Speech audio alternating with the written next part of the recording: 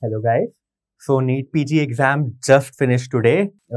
It's a big relief that even for us, it's a big relief that the students' NEET PG exam got over today because it is one of the most toughest times in the life of an undergraduate. I remember during my days when I was going to give the exam, there was so much anxiety inside me. And when I came out of the exam hall, I had a big smile on my face. Ki finally, this is over.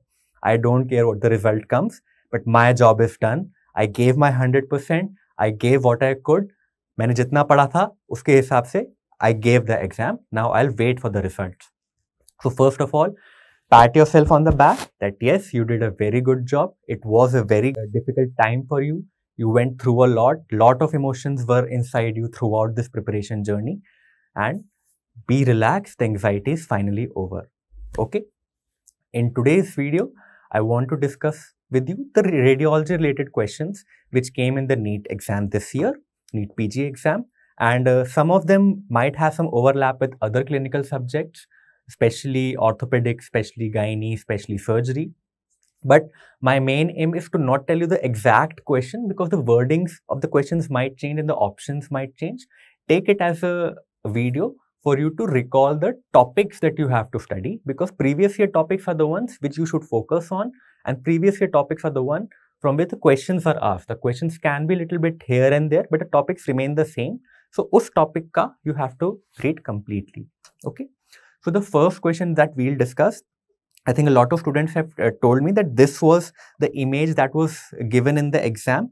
It was a 60-year-old male. So, it was an elderly patient with alcoholic and enrolled in an alcohol dependency program. So a lot of story was built up around it, and he had a history of fall followed by confusion, disorientation. So even from the history, we see that there was not a very significant trauma or trivial trauma in an elderly. So clinical background of an elderly patient with a trivial trauma. And this was the CT which was given, right? So the CT shows a hyper dense bleed. So it is an acute bleed in the left frontotemporal region. And what is the shape of the bleeding? So the shape looks like maybe it is a biconcave, it is a concavo-convex, but the more important point is that it is crossing these sutures here. It is crossing these frontotemporal sutures. So crossing of sutures, we know that EDH does not cross sutures. So EDH is out. It is an FTH. The answer was FTH. So as we all know, the shape of the hemorrhage is not very important, but there are three things when it comes to acute cerebral hemorrhages, acute brain hemorrhage. So first is crossing of sutures. Crossing of sutures is a feature of FTH. FTH, crossing of midline. Crossing of midline. So for example, if there was a bleed here, there was a bleed here, and it was crossing the midline, that is, it was crossing the falx cerebri, the answer would be EDH because FTH does not cross the midline.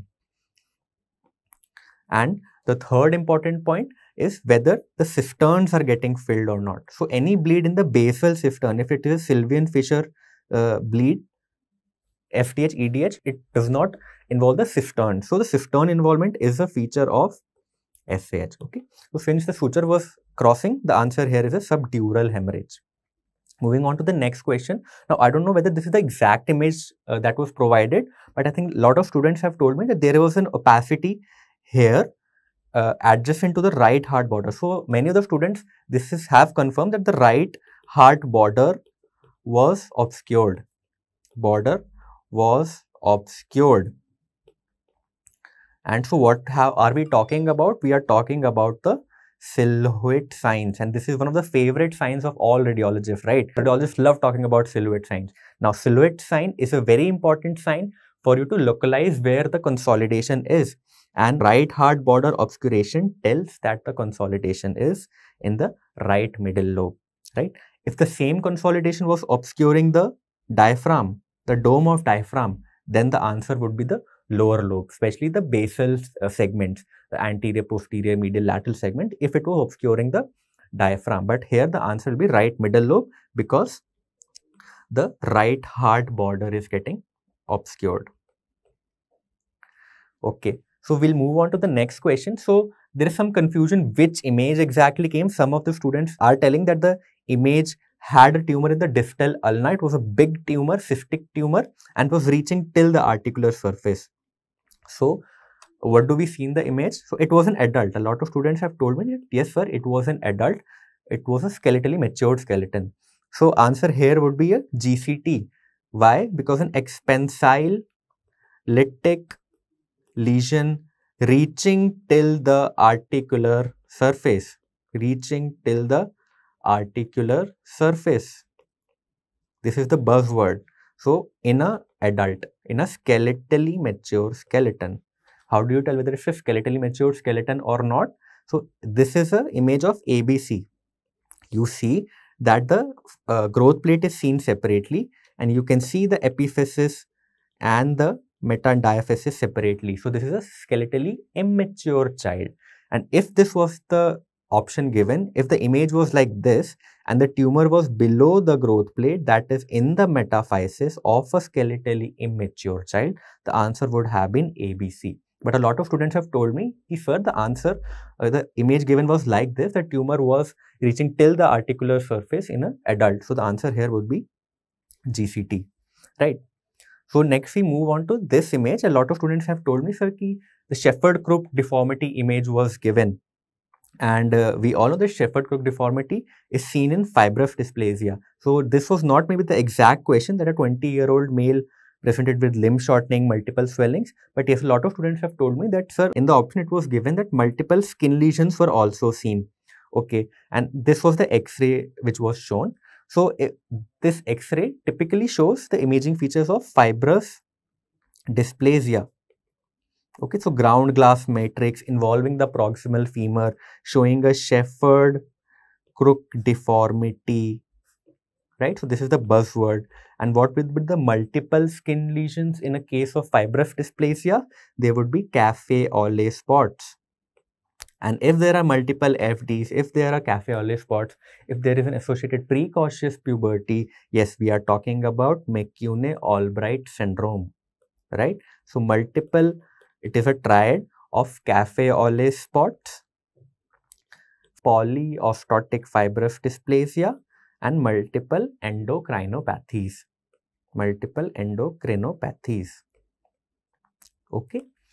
So let's move on to the next question that was asked. So I think this is a very, very favorite topic of PG entrance exam. It has been asked again and again, and rest assured that one questions will be asked each and every year, be it NECT, be it NEET PG, right?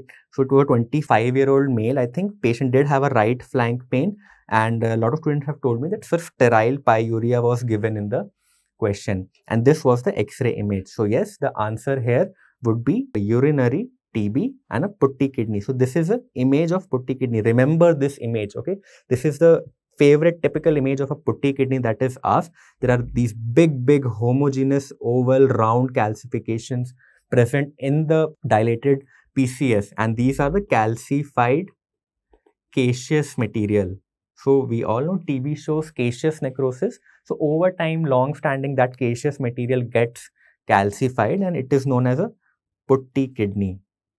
Okay, so remember, for putty-like calcification to be named, their size should be more than 1 centimeter. Okay.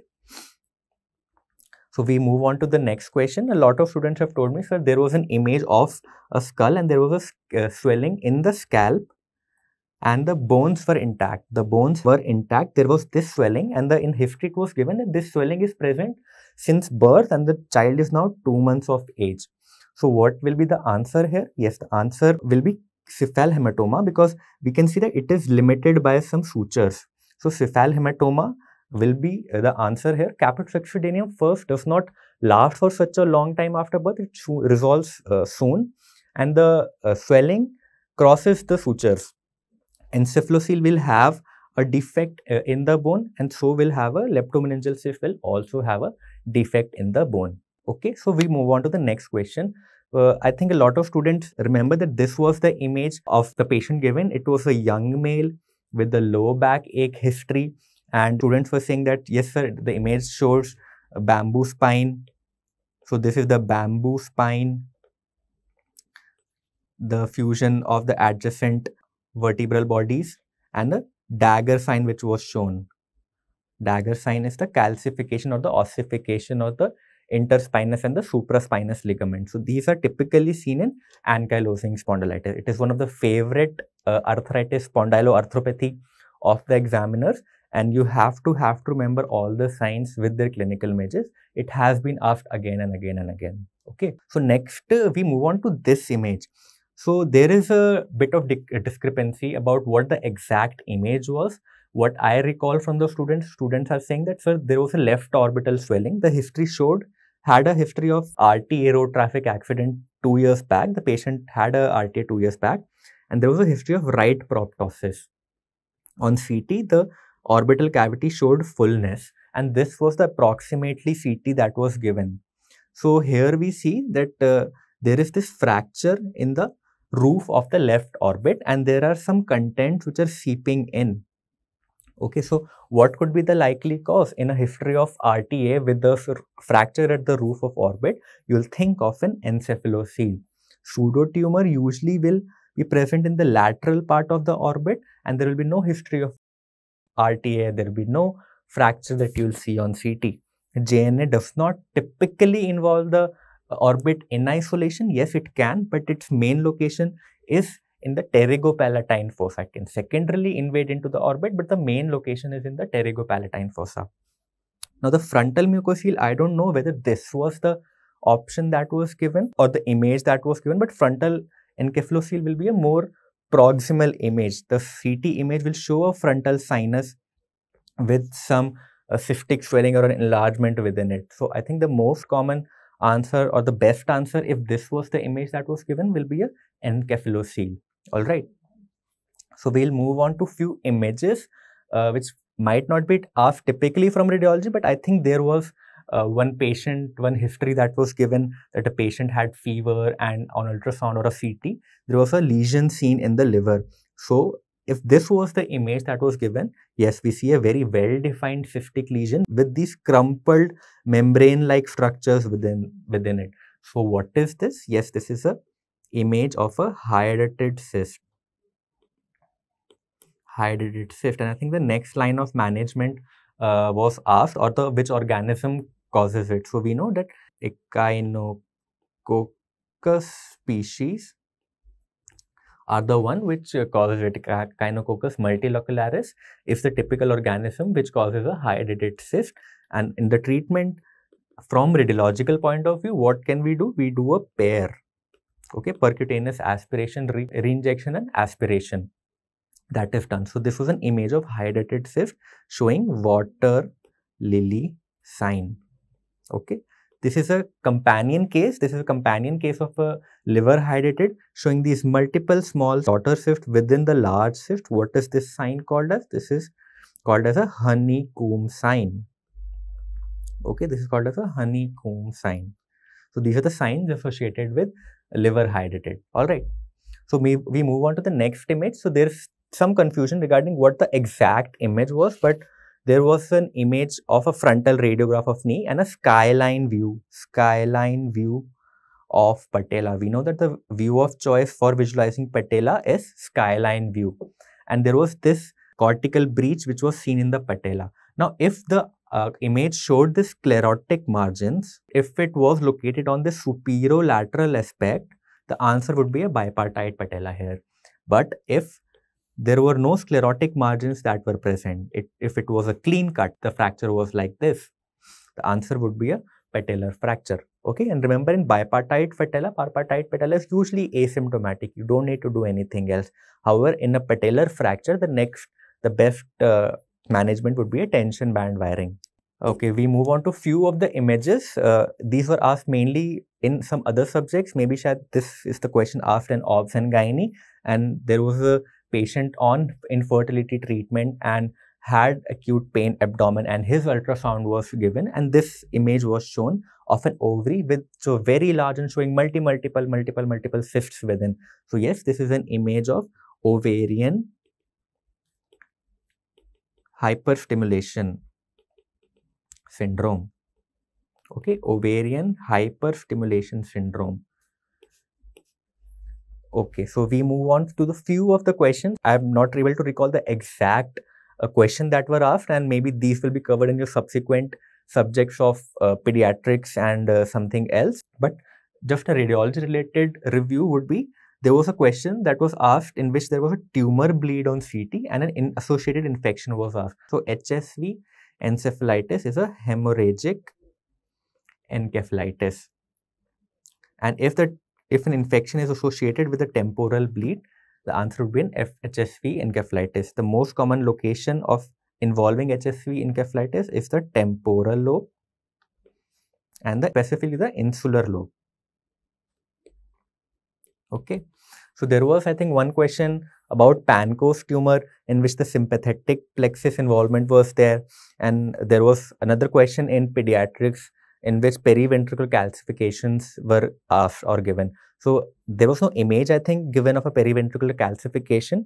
But if there was a question associated in a child with the antenatal infection showing a periventricular calcification, so the answer would be a CMV encephalitis. Okay, CMV encephalitis. This was all about the radiology recall questions that I could get off.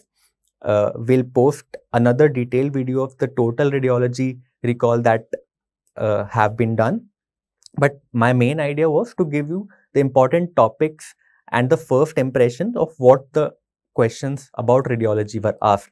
And remember, these previous topics are very, very important because they have been coming during my time. When I was a PG aspirant, I also remember these were the exact questions or the exact topics which I read during my preparation.